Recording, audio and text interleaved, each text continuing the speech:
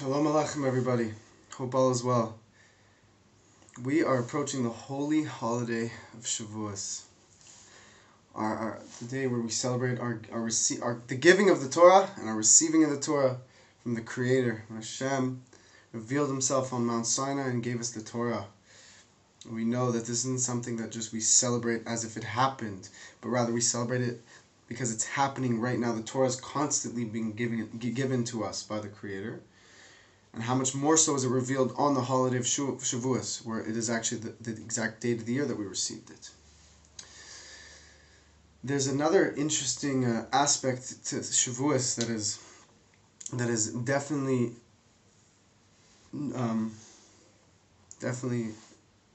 it's obligatory to mention, in my opinion, is that it's also and this connects to Shavuot, this connects to the holiday of Shavuot as a whole, and this is the fact that today is the Yartzeit and birthday, the anniversary of the passing and the birthday of David HaMelech, King David. It is also the day of the passing, the Yartzeit, the Hilula of the Baal Shem Tov.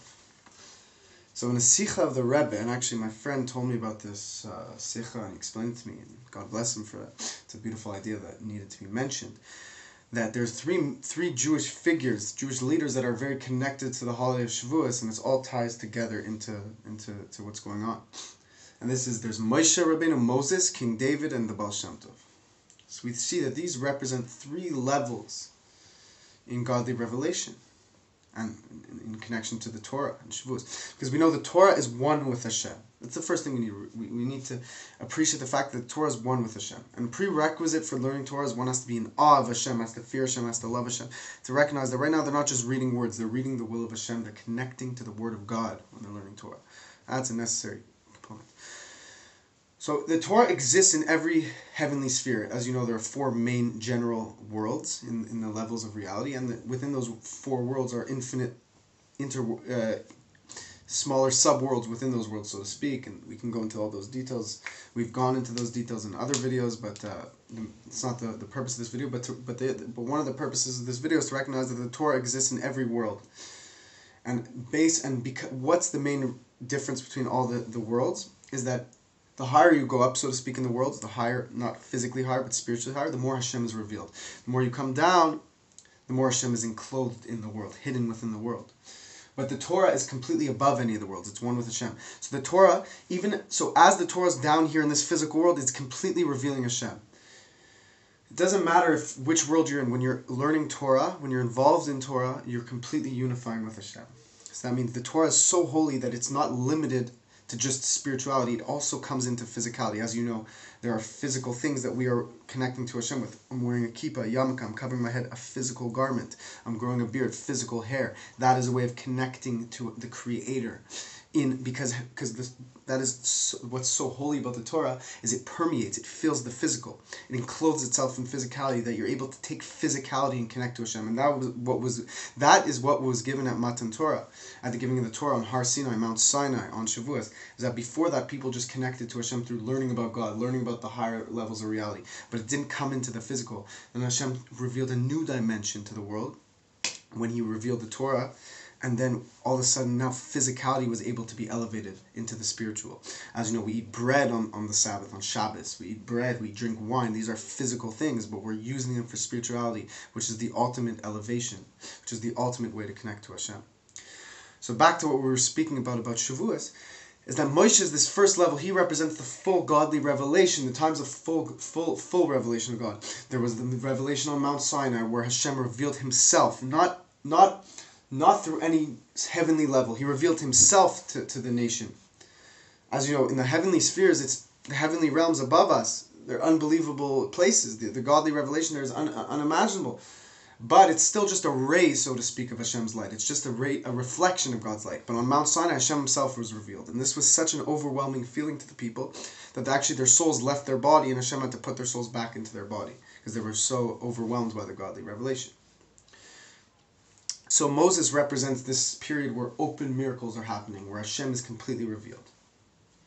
Then we have David HaMelech, who of course is the first king of Israel, second king of Israel after Shaul, but the first established of the King David dynasty. the Moshiach dynasty, because the Moshiach will come from David, King David. So the David HaMelech represents this new level. He is when we already got into the land of Israel, and he represents more of an in-between area of revelation and hiddenness, because as you know, when we came into the land of Israel, we had to do physical work. The food didn't fall from the sky, but we had to actually plant the food. We had to go to war. We had to work the ground. We had to do business. There had to be some physicality involved. But, of course, there was the Holy of Holies present in Jerusalem. And we were in the holy city, and we had a king. We had King David. So there were still miracles that did happen, but not as open as in the way of the times of Moses. Of course, there were miracles. David HaMelech wrote Tehillim, wrote Psalms. David HaMelech fought Goliath, and there was incredible wars, and there was miracles and prophets, of course. There was still prophecy, of course, in times of King David, many prophets. Shmuel Hanavi was the one who crowned King David. So we obviously do see miracles in the times of King David, but not as openly manifested as in the times of Moses. And then we come to the third tzaddik of the list, the Baal Shem Tov. The Baal Shem Tov represents a time where godliness, Baal Shem Tov came into the world in a very dark period of time where Hashem was very hidden within the world. Of course, we know that no matter how hidden or revealed Hashem is, He's equally present everywhere. And there's no difference from Hashem's perspective. From Hashem's perspective, everything is one before Him. Everything is one with Him. So from Hashem's perspective, there's no hidden or revealed. He sees everything perfectly.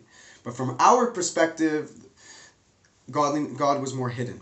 It's just from our limited perspective. And Hashem is the one who causes that. Hashem is the one who causes Himself to be hidden from us. But from Hashem's perspective, there's no difference. So the Baal Shem Tov represents a time where, from our perspective, godliness was hidden.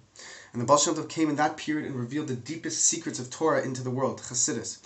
And it was such a great revelation to the world that the Baal Shem Tov, at first he was a hidden tzaddik, a hidden righteous person, where he hid his righteousness. He didn't want people to know the magnitude of how holy he was, because he didn't want to cause so much attention to himself. He was staying to himself, learning, involved a little bit, but he tried to hide his holiness a little bit as to give himself more privacy and not to cause so much get people too interested in him.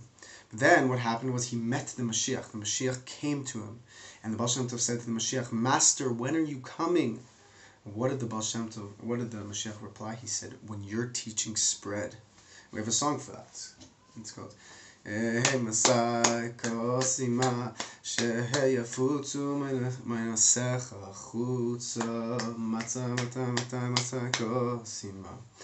hope you liked that singing. But that's a holy niggin where it says, "When is the Master coming?"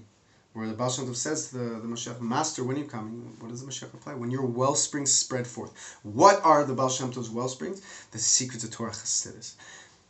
Before the Baal Shem Tov, there were the secrets of the Torah. Of course, we had great tzaddikim who taught Kabbalah. There were secrets of the Torah revealed, but the people who were eligible, so to speak, who were able to learn these secrets of the Torah were only the Talmid Chachams, the top students, but the simple Jews felt a bit left out. They didn't have the ability to learn the secrets of the Torah. The Baal Shem Tov came and said, "We are in such a dark place that the only way to counter this spiritual darkness is to reveal a greater light into the world." And what's this greater light? The secrets of Torah. So the Baal Shem Tov took the deepest secrets of Torah, of Kabbalah, and he explained it in a way where everyone can taste from the Torah of Moshiach. Because as you know, Chassidus, Kabbalah, it's a taste of the Torah of Moshiach. When Moshiach comes, he's going to reveal an even deeper dimension of Torah to the world. And Chassidus is a glimpse into that dimension. It is that dimension. It's just there will be more of it revealed in the times of Moshiach.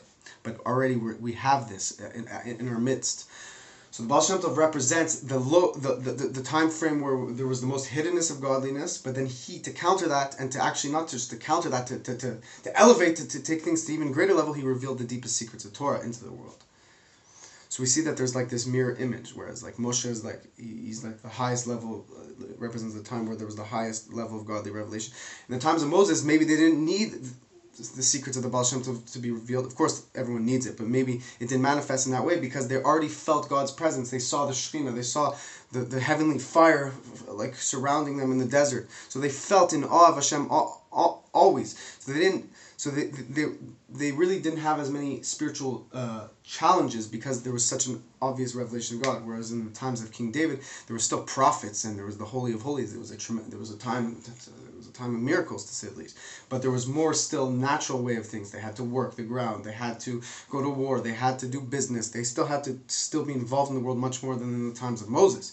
And then we come to the time of Baal Shem Tov, where it's all worldly matters. Everyone was involved in worldly affairs, and the Baal Shem Tov came in and revealed the deepest light of Torah to the world.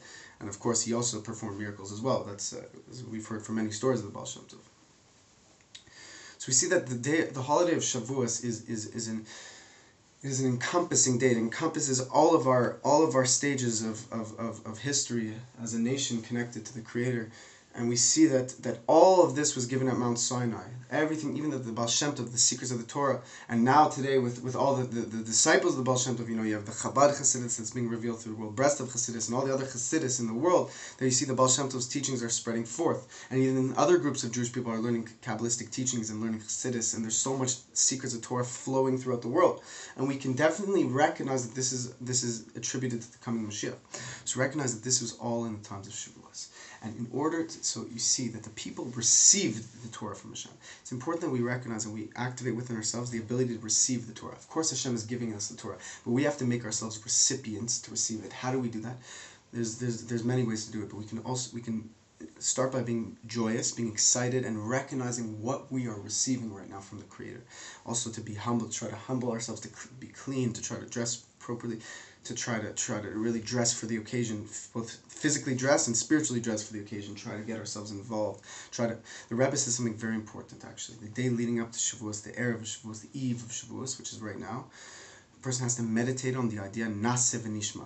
Why did the Jewish people, they merited to receive the Torah? Because they first said Naseh and then Nishma. First they said, we'll do it, and then we'll understand. Hashem said, do you want my Torah? Right away all the Jews said, yes, we'll do it. We don't care, even if we don't understand, we'll do it, we'll get. And then they said, and then we'll understand it. Whereas a person might think, I want to understand what the Torah is about, then I'll do it. No, the Jewish people said, we'll do it. Hashem, you're asking of us, we'll do it. We don't care. Our limited understanding is not going to determine our relationship with you. Our relationship to you is above understanding. We're connected to you at our essence. So first we'll do it. Naseh, we'll do it. And then Baruch Hashem will get to understand. And this is a lesson for us in life. Our connection with Hashem has to be completely above logic. But when we allow ourselves to be connected to Hashem beyond logic, that even when we don't understand something, we're still committed to Hashem and our relationship is established beyond logic, then we can also come to a place where we're humble and we can also reach it in our understanding. So the point is also, the Torah is supposed to also go into our understanding, and we're supposed to understand and feel excited, and our emotions are supposed to be involved. But that is not the determining factor of our relationship with Hashem. Our relationship with Hashem is beyond understanding, beyond grasp, and even if we don't understand, it has no effect on our established relationship. But when we put ourselves in a humble way where we're connected to Hashem beyond logic, that puts us in a place where it's able to flow down into logic. Because as you know also, the sphere of Keter, which represents will, desire, above logic, is above Chochmah Bina Das, is above our intellect. So within our conscious faculty, when we connect to Hashem beyond logic, it flows into logic. So may Hashem bless you. May we receive the Torah today. May Hashem reveal the new Torah. A new Torah will come forth from Moshiach, which means, of course, it's the same Torah, everything's included within the Torah, but the Mashiach will reveal so many new secrets to the Torah that have never been revealed before, that people will experience godliness like never before. So may it be today that we see the secrets of Torah that have been waiting for us all along. May Hashem bless you all. May we celebrate with the coming Moshiach today.